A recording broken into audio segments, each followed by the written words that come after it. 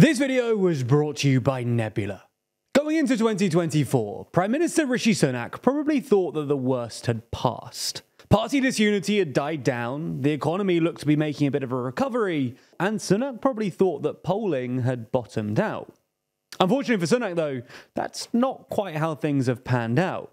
In fact, just over the past week or so, we've had two devastating polls for the Tories. One suggesting that the Tories were on track to win just 169 seats at the next election, which would be the steepest collapse for a governing party since literally 1906. And another suggesting that Sunak's Conservatives were polling at just 20%, an astonishing 27 points behind Labour, and just 1 point better than the Tories were doing under Liz Truss, who fell to a low of 19% in October of 2021. Now, obviously, a lot of this bad polling is driven by the Tories and their record in government over the past 13 years. But it's also driven by Sunak, who's become increasingly unpopular. YouGov polling from December suggests that Sunak now has an astonishingly miserable favourability rating of -49, nearly as low as Boris's during Partygate, while Morning Consult gives him an approval rating of -36, making him one of the least popular leaders in Europe. In fact, things got so bad that on Tuesday night, former Conservative Minister Simon Clarke came out publicly to demand that Sunak resigns, the second Tory MP to do so publicly. In his statement, Clarke claimed that uninspiring leadership is the main obstacle to our recovery, and warned that Tories were facing, quote, election massacre. So in this video, we're going to try and figure out, quite simply, why is Sunak, who was considered until recently the Tories' best chance at winning a fifth term, so unpopular?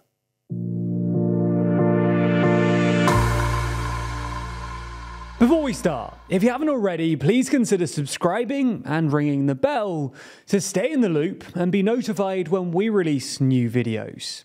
Now, we're going to split this video into two parts. In the first, we're going to be diving into the specifics of Sunak's polling before trying to come up with some reasons to explain Sunak's polling collapse. Now, the interesting thing to note here is that when Sunak became Prime Minister, he wasn't actually doing too badly in the polls. YouGov polling, for example, found that voters overwhelmingly considered Sunak to be more decisive and effective than the wider Conservative Party.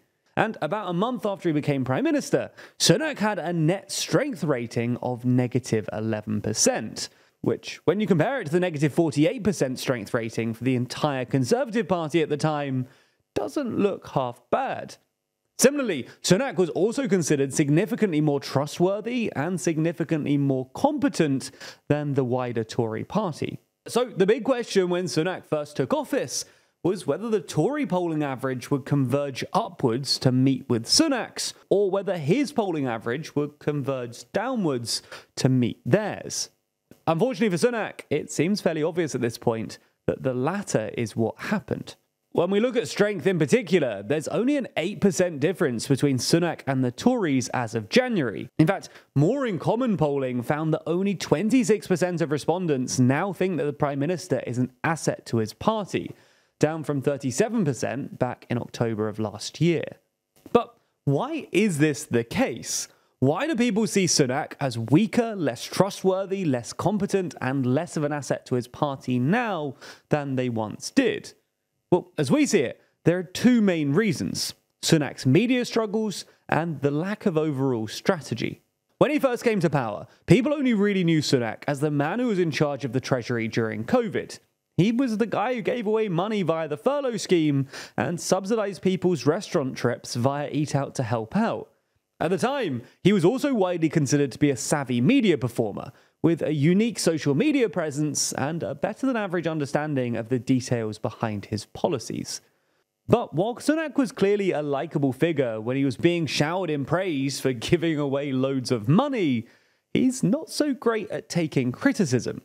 This isn't intended as a partisan point, by the way. It's just what polling suggests voters think. In interviews, Sunak often gets defensive when he's criticised, which is quite a lot at the moment. And he has a habit of seemingly unintentionally pulling faces when someone is saying something he doesn't agree with on phone-in shows. He's also endured a series of gaffes recently, including apparently not knowing how to use a contactless card and saying in an interview with Elon Musk that people should be willing to give up regular pay in order to start their own companies. Similarly, while he developed a reputation for being relatively social media savvy during the pandemic, he's suffered quite a few major social media gaffes recently.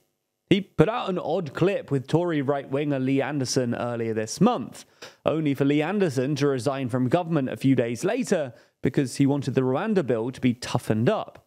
And a couple of days ago, he launched a Cameo-like service on social media that allows people to get personalized videos, only for someone to create one for Nigel Farage, which included Sunak telling Nigel that he thought immigration was too high. You get the idea then. Sunak isn't quite as good a media or social media performer when he's on the defensive, which, as I said, happens quite a lot at the moment. But the second reason he's been seen as unpopular is that he seems to flick between wanting to be seen as a competent technocratic leader and wanting to be a right-wing populist akin to Boris Johnson. When he first took office, Sunak was keen to stress that he was the sensible candidate who would get the economy back on track. He was economically literate, cautious, and professional, just what the country was calling out for following Johnson and Truss. But as time went on, and as Tory polling failed to improve, Sunak clearly started worrying that this wasn't exciting enough to win over the right of his party. This, combined with the rise of Reform UK, who are currently polling on 12%, clearly prompted him to change tack and lean into what we might describe as a more populist style. He started saying things like that he was going to stand up for our women, became notably obsessed with small boats, and pushed the Rwanda scheme much harder. The thing is that he's not simply moved from being a technocrat to a populist. He's seemingly flitting between them week by week. In the midst of the Rwanda scheme, he brought former One Nation Prime Minister David Cameron back into his cabinet, widely perceived as a centrist conservative technocrat. Then, a week or so later, he tried to use the Islington lawyer line, one of Boris Johnson's favourites, against Keir Starmer, only for it to fall appallingly flat. Ultimately, it seems that he's trying to appease everyone, and he's actually only succeeding in appeasing no one. All in all, while Sunak has clearly inherited a difficult situation, he hasn't really helped it either. And the renewed infighting we've seen this week only bodes badly for the Conservatives headed into the next election.